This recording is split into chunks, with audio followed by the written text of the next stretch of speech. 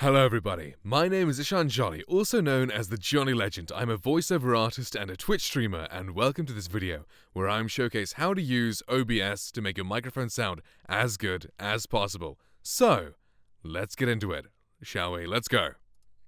Right, so here's my OBS. As you can see, here's my microphone, and here's how everything is going. Right, so the first step you need to make sure is that you set your microphone gain to a decent level. Because you don't want to be too loud so that it starts clipping, and you don't want it to be too quiet to the point where it's very hard to hear. So, what an ideal sort of setting is to start off with, for me at least, since I make my streams a bit louder, it might be different to how other people set it up, but how I do it is that the starting gain, so whenever you talk, it should be like in the high greens to the yellows. So if I start speaking very loud, it should get to about -5-ish at the most. And that's if I start shouting very loud. It's fine, it's completely fine if audio clips. Only if, it happens every once in a while. Clipping is not a big deal if it's, at a moment where you're shouting very, very loud. However, if you're clipping all the time, that sounds very, very annoying, and don't. Make sure your gain is set at a correct level because of that. Right, so, if your gain is in between, -25 and -5, perfect. That should be a decent level to where your audio is hitting, like when you just speak at a regular voice, like how you would on stream, and it's around here-ish. Perfect. That's fantastic. So make sure your mic is gain matched to this level perfectly before any effects are applied. Right. Let's go into the filter, shall we? The first filter I would add is a noise gate. I don't actually like the sound of noise gates when you can hear them, so I make sure the noise gate is very subtle, just to take out some small background noise before we do some compression. Okay? Let's go. Just these default settings are way too much. What I would do is -55 there, -55 here, so it's very subtle and only cuts out small background noise. And I would make the attack time as fast as possible because I want it to, as soon as I start speaking, the noise gate stops. So that's what I want. And the other two, hold time and release time, seem perfectly fine by default. Right. Okay, next up we have my favorite effect for streaming, compression. Right, so compression, it levels out the audio balance, so it makes the quietest moments louder, and the loudest moments quieter. So first off, I set the ratio to 4:1. So let me see if I can show both the levels. My face cam's kind of covering it. Can I make it smaller? There we go. Okay, that's decent enough. Now you can see the levels here, and you can see the thing as well. So make the ratio 4:1, which means that's the ratio of how much the audio is being compressed by. And the ratio is the ratio? I combined words, didn't I? The threshold is when the audio goes above this level, it starts compressing. Whenever it's below it, it doesn't. So I like the default threshold of -18. Actually, I like -20, so that's what I go with. Yeah, -20 at a ratio 4:1. So whenever the audio goes above -20, anything above that gets divided by 4 in volume. So that's what the ratio is, the division. And the attack, I like to set at 3 and release at 30. Because I just like a really quick compressor, because it sounds very sort of bold and radio-esque when it's nice and quick. So as you can probably hear, my voice is much quieter now, because the compressor has brought down the loudest parts of the audio. So then what I do to bring it back up is set the output gain. Okay, maybe that's a bit much, because I saw it clip there.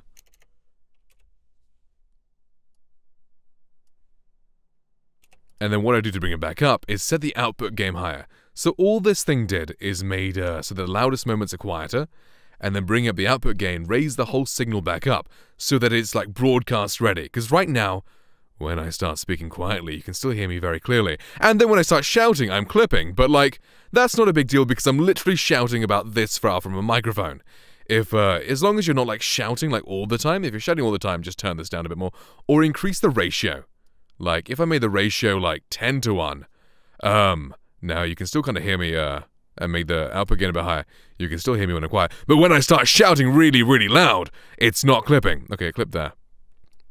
OBS. Okay, the OBS compressor is different to the Go XLR compressor. I'm so used to the one in the Go XLR. So hey, now that the ratio is much higher, you can see that it's not clipping whatsoever, no matter how fucking loud I shout.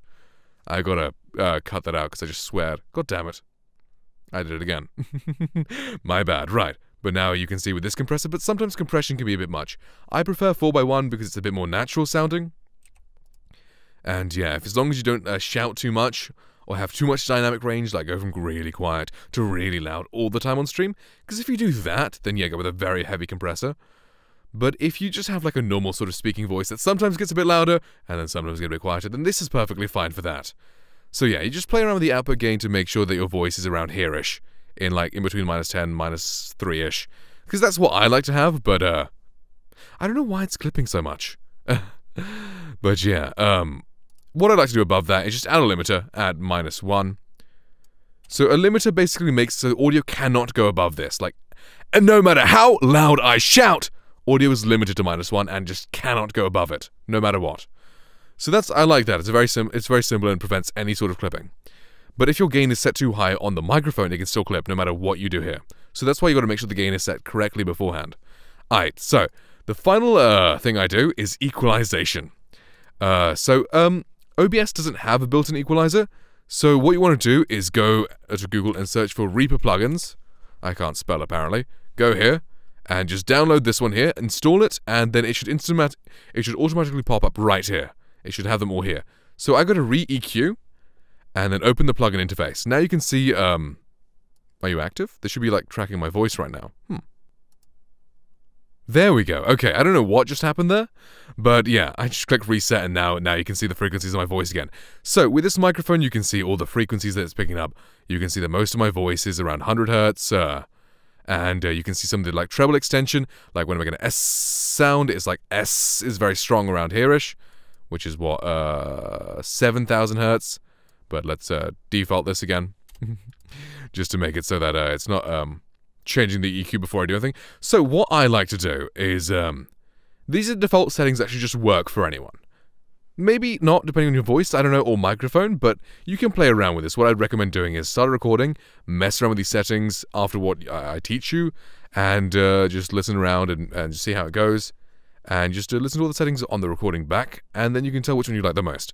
So, well, I don't do this, but I would recommend that most people do this, is get a high-pass filter and set it to 80 Hertz. So as you can hear, it probably took out quite a lot of the lower end of my voice. Like you can see right here, like these low frequencies, they're being cut out, as you can see on this like little graph thingy here. And for my voice, I don't like that particularly, but for a lot of voices, they don't go that low. Like most human voices kind of end around 80 Hertz for men. I think it's around 150 Hertz for women. I'm not too sure, don't quote me on that. But I think that's about how much it is. So, you can just cut out everything below it. Because, like, a lot of, like, noises that aren't too pleasant, like, rumble from, like, boilers or cars or, like, bumps on your desk, a lot of that is in the low frequency range, below 80 Hertz. So if you can cut all that stuff out, it'll make your voice sound cleaner and get rid of like any excess stuff that you don't really need. Because even now, this might even clean up my voice a little bit because like I have a bassy voice. This could take out some of the bass and make my voice sound cleaner. And if you like that sound, then go for it. I like for there to be a bit of bass in my voice. So I don't do a high pass filter because like if I turn this off, then you can probably hear a bit more bass in my voice compared to now. But hey, what I would recommend is just go record the thing, start recording, move this up, and you can just start to hear how thin my voice gets. So what I would recommend doing is just make it higher and higher until you don't notice it having an effect on your voice. So make a recording and speak and like kind of low in your like voice frequency, as low as you would get on stream. Not as low, like, say if I'm speaking like this, I'm speaking higher. Right now I'm speaking lower with more bass. So speak lower with like not as much bass, but like a decent amount of bass in your voice. And then just keep making it higher and higher until you can definitely hear it making an effect on your voice. So right now my voice should sound very, very thin. So yeah, so if I was doing it, I'd set mine to like 50 to just not cut out too much of my voice. But as general purpose settings, 80 is perfectly fine. Cuts out a lot of the like low bass stuff and sounds clean on most voices. Right. So next up, I like to boost the bass. At around 100 Hertz, I like to boost by around, let's say, 4 decibels. Let's give it 4 decibels of boost in the bass region. So this should have like a bit of like thickness and like the boomy sound, like the bassy sound. Like it's just a nice sound that I kind of like to hear. And that's what I set as my second band. And just copy all these settings and make sure it's a band, 100 Hz, gain at 4, bandwidth at 2. And this is a high pass filter. Make sure that's set to high pass and not something else like low shelf or something. Oh, high shelf. Just put this at a high pass filter here. And there we go. Now we've cut out the sub bass and we boosted some of the bass in the voice. So the voice sounds thicker, but also a bit cleaner. Right. And now we cut out some of like the upper bass, lower mid area to make the microphone just sound like clearer and nicer. So I like to go around 350 Hz, just in between 200 and 500. You can move it around later and hear what you like better, and just cut by -2. So it should just clear up the voice a little bit. So you can just move it around like here how it sounds, but now it's impeding with the bass. Or you can make it higher and hear how it sounds there. I like around 350 Hz as sort of a cut region, just to make the voice sound a bit clearer and brighter sounding. And finally, so the microphone I'm using right now, the Lewitt microphone, is very bright, so it might not even need a treble boost for your voice or anyone's voice, but I like to boost the treble, high shelf, 5000 Hz, with a bandwidth of 1, and I like to boost by 3 decibels. I think 3 decibels is a nice boost to add a bit more clarity, add a bit of sparkle, add a bit of sheen. You can go with 6 decibels if you want that really, really, really bright sort of sound that I hear some people using. I wouldn't recommend on this microphone because this microphone's already very bright, but hey, if you're using like a darker microphone, like the Shure SM7B or something, then you can mess around with these settings however you want. So, anything above 5000 Hz adds like air and sparkle and like lots of detail to the voice, and I really like the way it sounds. Around here is like sort of mud, so making it low will add like a bit more clarity to the voice. This is the bass region, it makes your voice sound fuller and stronger. And the sub bass, it's not normally in most people's voices, so cut out as much as you can until you can hear it affect your voice. So those are what these little frequency regions do. So feel free to just start recording in OBS, play around with these settings, and then just watch back the recording and see what you hear back. And like when you mess, you move up and down, you can hear back what it does in the video, and then you can see which settings you like the best. But there we go. So, now I can show before and after. Right. So here we have the microphone before any effect has been done. Absolute raw, no EQ, no compression, no noise gating, no limiting. Absolutely just the microphone by itself. And now we have all the effects applied. Now the microphone should sound very bright, very bold, very powerful, like just perfect for streaming. And that's just how it goes. So, thank you guys so much for watching this video. You know what? Let's not do the outro here. Yeah, here we go. Thank you guys so much for watching my video. I greatly appreciate you being here and seeing, and if you stay to the end, please leave a like and subscribe, because I would greatly appreciate you boosting my channel, because it greatly helps with the algorithm and everything. I have a Discord server and a Twitch channel and everything, so feel free to hop into my Twitch chat, ask me any question you wish, and I can help you out with mic stuff.